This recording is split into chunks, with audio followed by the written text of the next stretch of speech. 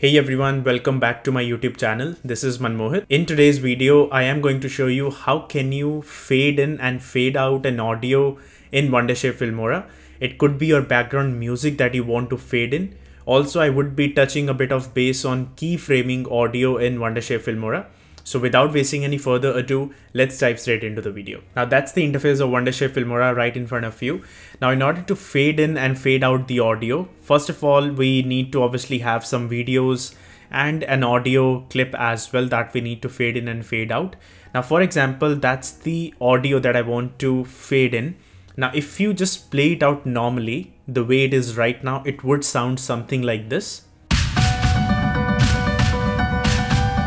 So if you see, it just instantly starts playing out the audio. But if I want to fade in, or if I want to have a bit of time so that the audio starts lower volume and then automatically it goes higher volume. So what we need to do is, on the very beginning of the audio, you will see this white color at the top left corner. The moment you hover over your mouse on that, you will see that your mouse cursor will change into these two arrows, left and right. Hold that thing and then keep on dragging it onto the right hand side. You will see that it will keep on shadowing that complete audio. So right now you could completely see the divider of these two audios. So wherever you want or how long you want to fade in the audio, it all depends on you. For example, let's say I want to fade in my audio for first couple of seconds like this. Once you're happy with the results, leave it. And after that, let's see how the audio sounds like now.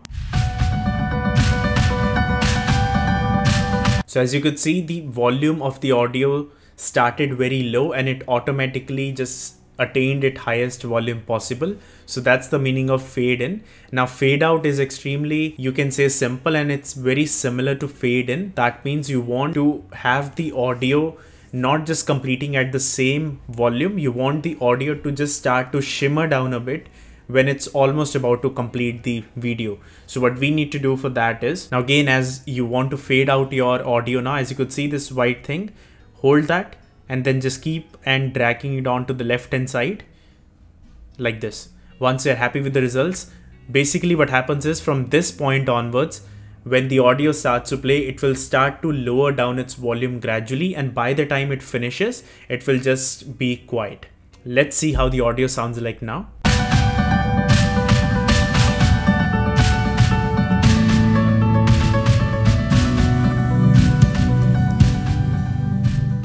So this is how fade in and fade out works. Extremely powerful thing, especially in Wondershare Filmora.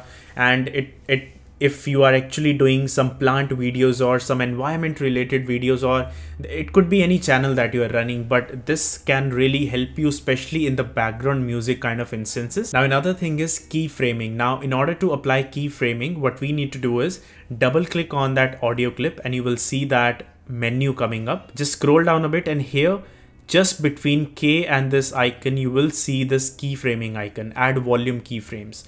Now, first of all, drag your mouse, drag this particular red line where you want to start the keyframing, and then click on this keyframing option. You will see that white color dot appearing at that particular point, and wherever you want to end the keyframing on, you can simply just drag your mouse over there and then again click on the keyframing icon. Now what that usually does is, if you pay attention to this particular audio bar, right? So once you have these two keyframes, let's just put another one here. So just hover your mouse over there and then click on keyframing again. Now what that usually does is, you can just hold that keyframing thing. And if you look at this audio bar carefully now, it won't reduce the volume of the complete audio. It just reduces where you hold that keyframe. So if you hold the middle one, you will see that it will only reduce the volume for that particular part, not the complete video. Now let's see how the audio sounds like. So I'll play it from this part and just hear it now how it sounds like.